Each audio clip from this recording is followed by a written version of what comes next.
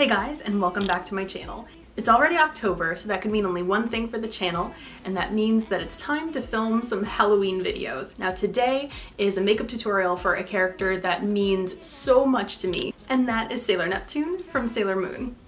I especially wanted to do a Sailor Neptune tutorial because this year they are finally releasing the next installment in the Sailor Moon Crystal series, and it is a movie. It's supposed to be out in January 2021, but the possibility always stands that it could be delayed yet again. But after 5 years of waiting, it really is exciting to finally get another installment in Sailor Moon Crystal. And Sailor Neptune particularly has a very sentimental meaning for me, which I'm going to go into in the tutorial itself.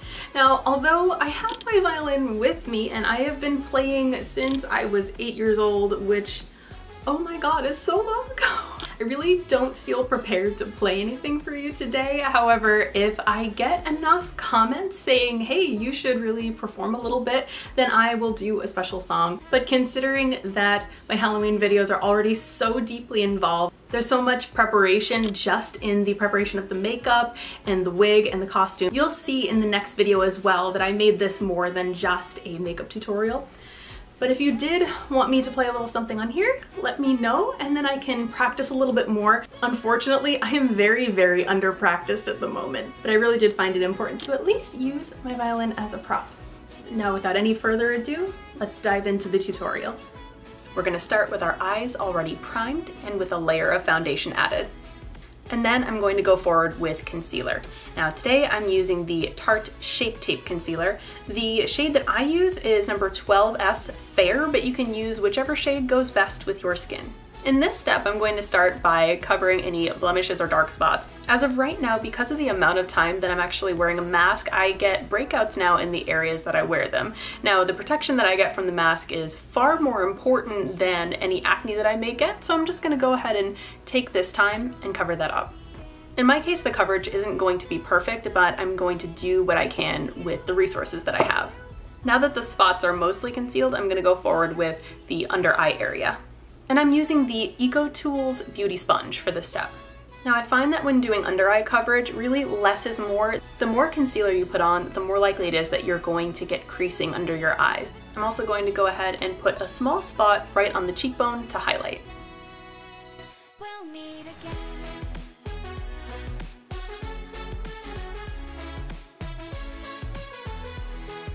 Now, if I wasn't doing costume makeup, I'd probably end up skipping this step or doing concealer afterward, which is something that you can absolutely choose to do. But what I'm going to do is I'm going to add a layer of powder right underneath the eye so that if I get fallout during the eyeshadow stage, I can simply brush it right off. The powder that I'm using is the MAC Set Powder in the shade Invisible. Now what I do is I put the product on the pan first, dip my beauty sponge into it, and then swipe it right underneath the eyes. For Sailor Neptune, she has a heavy teal, blue, and green color palette. Now, a few years ago when I first did the costume, I did a few makeup tests just to see if a teal color palette would go with the eyes. But I felt that those colors were sort of drowned out by the remaining teal color palette that she had. So instead, what I go for Sailor Neptune is kind of on the opposite end of the color spectrum, which are pinks. After watching her transformation sequence a few times and seeing the beautiful emphasis on the pink lip gloss that she wears, I really went for those pinks. Now, the palette that I'm using is the Melt Cosmetics Millennial Pinks palette. It is a gorgeous palette, but it is a bit expensive. Now, if you want to replicate this look at home, but you don't want to spend a lot of money on a Melt Cosmetics palette, you can absolutely replicate this as long as you have 4 colors, a light to medium pink, a deeper shade of pink, or brown even would look really nice with this, a pink shimmer shade, and a highlighting tone. So for step 1, I'm dipping into that medium pink tone in the palette called Flamingo Dream with a fluffy brush. This brush is the Sigma E40 blending brush. Now I'm going to use this tone as a base / transition shade, and what I'm going to do is apply the color from the bottom of my eyelid to about 3/4 of the way up to the brow, ending at just below the brow bone. Now don't be afraid to get a little bit messy with this step. We're going to clean it up later as the process continues.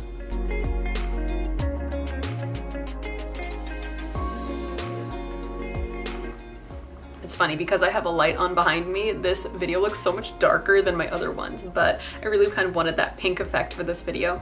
Now for the next step, I'm going in with the shimmer shade called Mixed Emotions. Now for this step, you're going to want to wet your brush to get the maximum amount of shimmer. And to do that, I'm using the MAC Fix Plus Gold Light, although you can go ahead and just use water or any setting spray that you happen to have. I happen to really like this one because it already has flecks of shimmers in it, so you get the maximum amount of shininess from your eyeshadow. I'm going to put it in with a packing brush. This one is the Bodyography Pro Flat Shader Brush. For this stage, I'm going to apply the shadow over about 3/4 of my lid, stopping just about at the eye socket level. I love doing my eyeshadow this way because it cuts out the hassle of doing a cut crease with concealer, and the base coat helps me personally because I have very oily eyelids. The rest of my face is dry, but my eyelids for some reason have the most amount of oil on my face, so it can really destroy some of the eye looks that I create. So making sure that I prime and then add a base coat underneath, it really protects the color over time. Now I'm going to go in with a bonus step. Now you don't have to do this step at home, but if you happen to have a lighter pink, this will really make the shimmers pop. In the Millennial Pinks palette, I'm going to go in with the lightest pink color called Pink Noise. Now this is a color that looks white, but it has a pink duochrome inside of it. And I'm going to apply it to the center of my eyelid.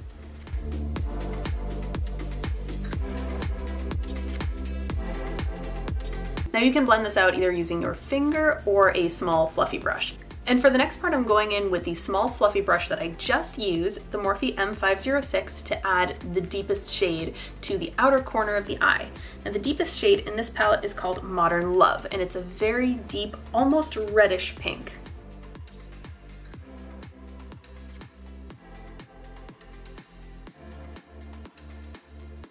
Now finally, I'm going to blend that all in with the first fluffy brush that we used. I'm going to dip into that medium pink shade Flamingo Dream just one more time and blend it all in together. Now the next step is to basically replicate these same colors on the bottom lash. Now first I'll go in with the same fluffy brush, the Sigma E40, and apply it to the lower lash line. You can always go in with a smaller fluffy brush if you want, but I love the dramatic look that you can get by using a big fluffy brush on your lower lash line.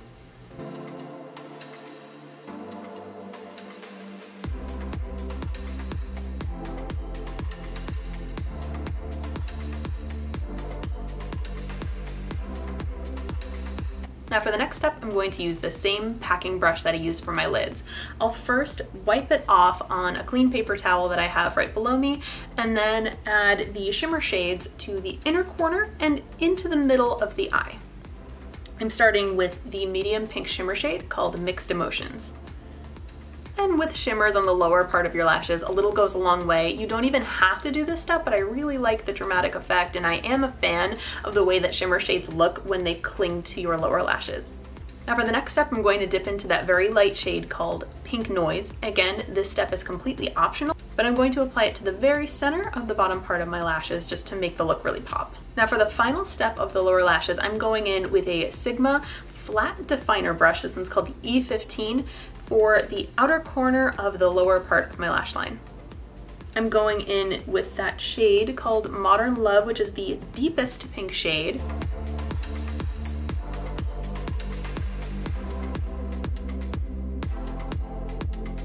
Now since I made very thin lines on my lower lash line, I'm actually going to blend that in with a smaller fluffy brush, the Morphe M506. Now because I'm going to wear false lashes, I'm actually going to add a very thin line of eyeliner so that there's no gaps between my lash line and the false lashes that I'm going to use. The brand that I'm using right now is the Glossier Pro Tip Eyeliner in the shade Black. Now you could easily go with a much more dramatic eyeliner look, but I think that the false lashes and the eyeshadow will speak for itself when it's all done.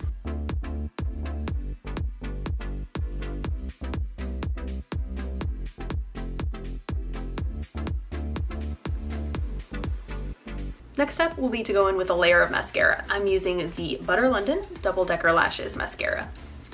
This will be a thin layer because I'm going to add another one once the false lashes are applied. Now the next step will be to put on some false lashes. These are by Coco Lashes and they are in the style Tease. Now a necessary evil with any false lashes will be using lash glue. I know that they have magnetic lashes now, but I haven't figured that out yet, so I'm going in with the tried and true Duo Lash Glue, which you can get basically at any drugstore. Now, this always takes a moment to get tacky, so I'm gonna do a few things while we wait for it to be ready to be applied. Now, what I like to do is apply the glue to the pan like so, and because these lashes happen to be brand new, I'm going to clip them while I wait for it to dry. One challenge that I have doing anime costumes is that my eyes are actually really small, unlike the characters that sometimes I want to dress up as. However, these lashes are made quite big, probably to accommodate people with larger eyes. Now that doesn't quite work for me, so what I will do is I will just clip the tail. And as the glue is still drying, I'm going to go in and do my eyebrows. Now, Sailor Neptune has a sort of marine, blue-green, or teal hair, so it's pretty important to match the eyebrows. You can go in with any shade that matches the wig that you chose, because her hair color changes depending on which episode of the anime or the manga that you're dealing with, so there's a lot of creative license that you can take, which is really nice. I really see her hair as being like a deep blue-green. That's my favorite shade from her.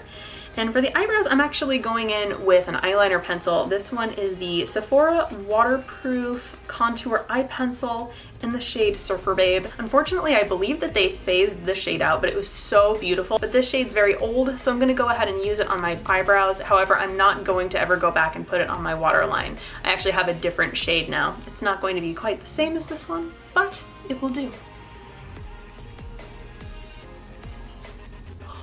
So dark. That's so dark. Oh my god.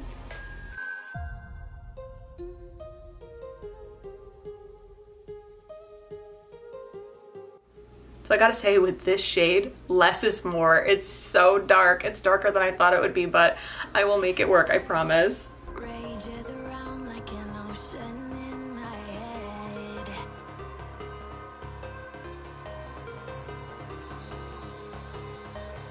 Now I'm going to go ahead and diffuse that a bit. I have a NYX micro brow pencil. They're one of my favorite brands for brows even to this day, even though it's seen now as a much older brand.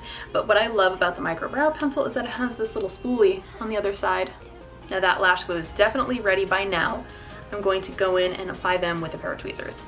And what I do is I take the glue that is now tacky and I dip it into the glue, making sure that the most product is on the corner of the lashes. Although this glue is white now, it will dry down clear. And that's another one of the reasons why I like to put in a very thin layer of eyeliner there, just so that if there is a gap, it's okay, you won't see it, there's a layer of black. And along with the rest of the face, because I don't have to concentrate as much as I did while I was doing my eyes, I'm actually going to talk a little bit about why this character is so important to me.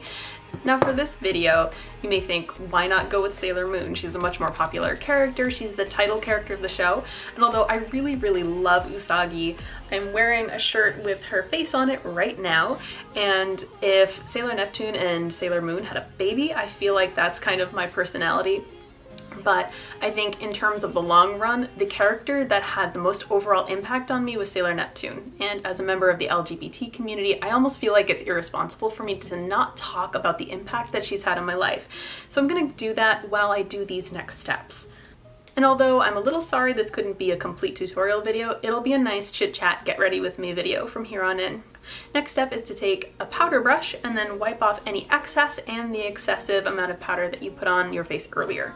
For this, I'm using an Ego Tools sheer powder brush. Now is the perfect time to go in with some bronzer. I'm going in with Benefit's Hoola Bronzer. Note that I'm also using this as a contour shade. I'm bronzing up the sides of my face and focusing on cheekbone area. And then I'll go to my lower jawline as well. First doing a line like this, but also then blending it in so that it doesn't just look like a sharp line.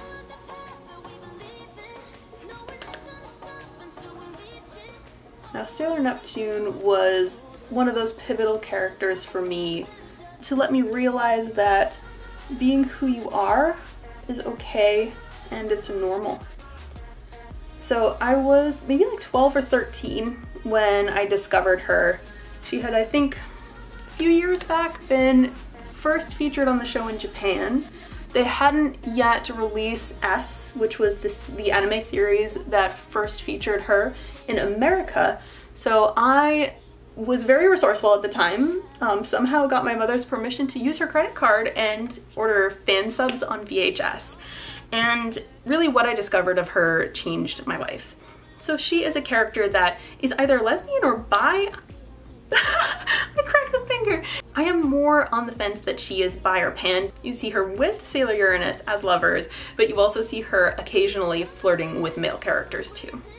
And note for me that at the time that I discovered her, I was about 12 or 13 years old. I was only a year out of the Catholic Church.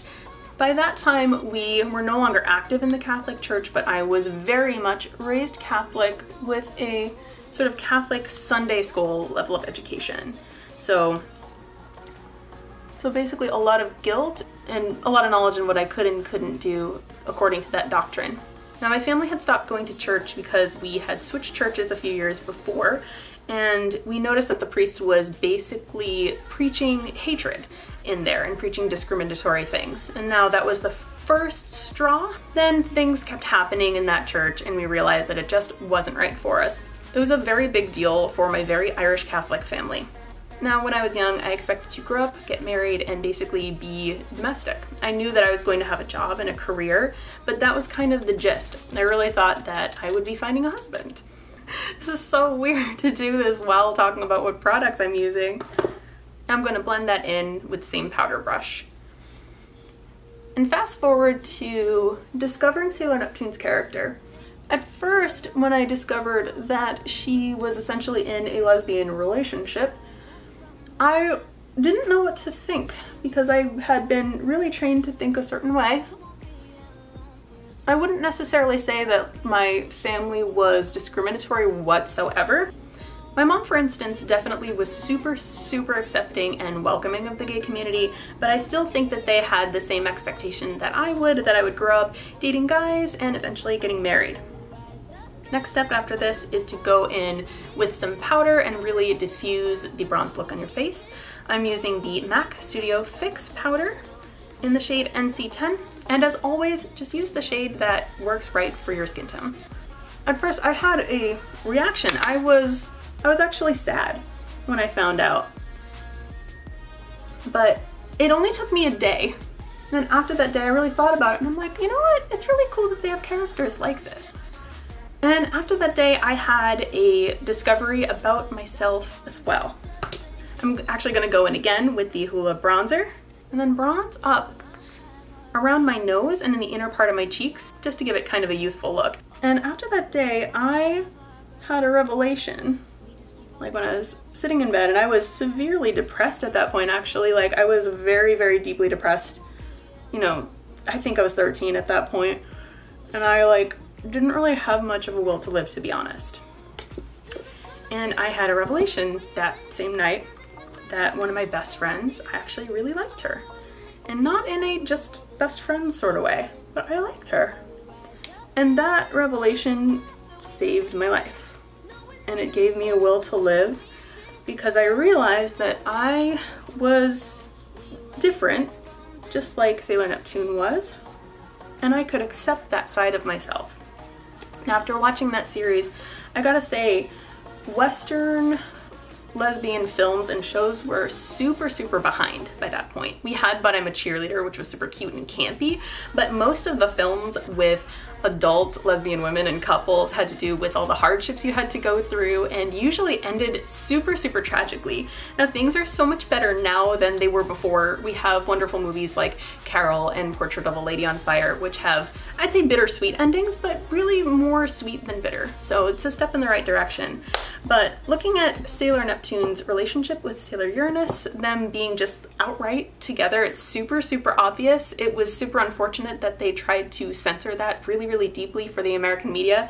I know that the current dub has corrected that, which is awesome, and I apply that localization team so much for doing that good work and then really bringing that relationship to light. Seeing that lesbian relationship on a show that was really geared toward teens, young adults, and children really did change my life, because what I saw was a healthy lesbian relationship that, yeah, they had a few tragedies, and yes, they were morally gray, but I thought that that made them so much more interesting. Seeing that really let me know that it's just okay to be who I am. It's normal. It doesn't necessarily have to be a big struggle within you to know who you are and to seek the sort of relationships, friendships, and people that will really accept you. That is so, so important. So having that in my life at the time where I was just starting to really figure myself out was absolutely pivotal. And that's why I will pick Sailor Neptune over Sailor Moon anytime in terms of some sort of a cosplay look or something that I would like to talk about, because she had such a deep impact, and I hope that she is still able to do that for younger kids and teens today. So I've reached the last steps. Thank you so much for listening to my story. The rest will be in more tutorial mode, but I really had to get that out. I think that it's really important for me to share that with you, and if you happen to be young and watching this, or just figuring yourself out too, just like that, feel free to give Sailor Moon a watch, or even Revolutionary Girl Utena a watch, which is another one of my absolute favorites. Utena especially has more of that subtext, and it's not as in your face as with Sailor Moon, but I personally found that super helpful as I was kind of transitioning into becoming more of who I am today. And I'm so grateful that now we have shows and movies that feature women's relationships with other women so outright and so obviously. They have been treating it really well lately, and I am beyond grateful for that. So unlike a lot of other looks, I'm actually gonna apply blush for this step. I know, shocker, but it'll go with the whole pink look here. I'm going in with the Anastasia Beverly Hills blush trio called Pool Party. Now these have a lot of really, really light shades, and if your skin tone happens to be deeper, you might want to pick a different palette, but this is the one that happens to work for me. I'm going in with that center pink shade. And I'm just applying that to the apples of my cheeks above where I applied that bronzer. And because I just went in with a lot, I'm actually going to join it in with some of my eye makeup to make it look like that was intentional. And I'll go ahead and diffuse that with the Ego Tools powder brush. Now one of the last steps will be highlight. Now I was very much on the fence as to whether or not I wanted to use a blue highlight for this, but because this look is, I mean, it's not natural, let's just admit it's not natural. I wanted a highlight to be a little more understated than it was overstated. So I'm going to go in with the Anastasia Beverly Hills Amrezy highlighter. And I'm applying that to my cheekbones and to the side of my face.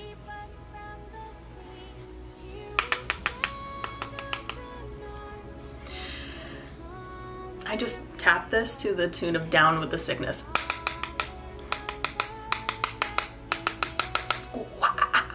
Ignore me. I'm also going to apply a little bit to the tip of my nose and to my Cupid's bow. I'm also going to add a little bit of setting spray. I'm going in to the T-zone of my face with the MAC Fix Plus Gold Light, and then to the outer edges I'm going in with the Urban Decay All Nighter, which has more of a natural finish. Now I realized that I forgot my last layer of mascara, which is actually perfect because so much of the time the setting spray actually makes my mascara go everywhere. So a lot of the time I like to do my setting spray first and then mascara. So I'm just gonna go in and add another light coat to both my lashes and false lashes to sort of blend them in together. And the last step is the lips. Now I'm going in with a few different colors. I really love in her transformation sequence that the final step is her getting this beautiful pink lip gloss. Now you can go in with pink lip gloss if you like, but I'm actually going in with a multi-step approach. First, if you chapped, use your chapstick. This one is just the Burt's Bees Beeswax Lip Balm. It is my favorite chapstick ever. I apply it like 40 times a day. Next, I'm going in with a lipstick. This one is the Anastasia Beverly Hills Dead Roses matte lipstick.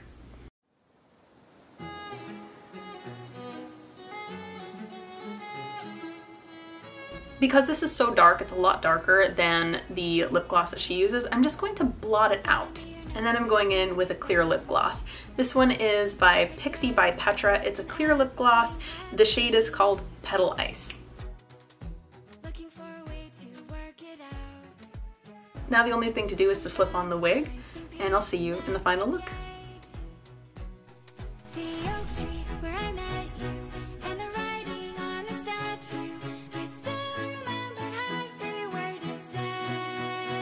Thank you so much for watching. I hope you found this tutorial helpful. Are you planning any costumes this year for Halloween or a photo shoot?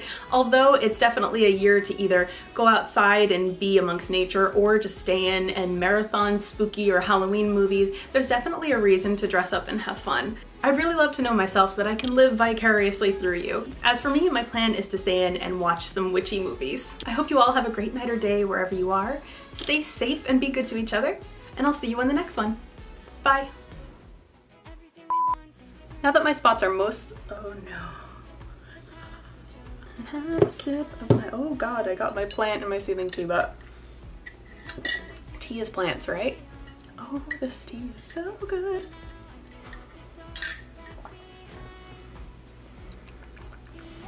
Okay. Sorry, very exciting, very exciting.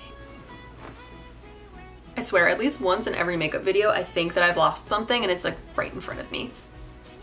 There we go. Oh my god, is that it? Is that it? Oh, my hair. And that's Sailor Neptune from Shoujo Kakume Sailor Moon. I hope you all have a great night or date night or date. Night or date. I hope you do have a great night or date. I don't have my chin strap. I gotta tell you, a gay violinist needs her strap.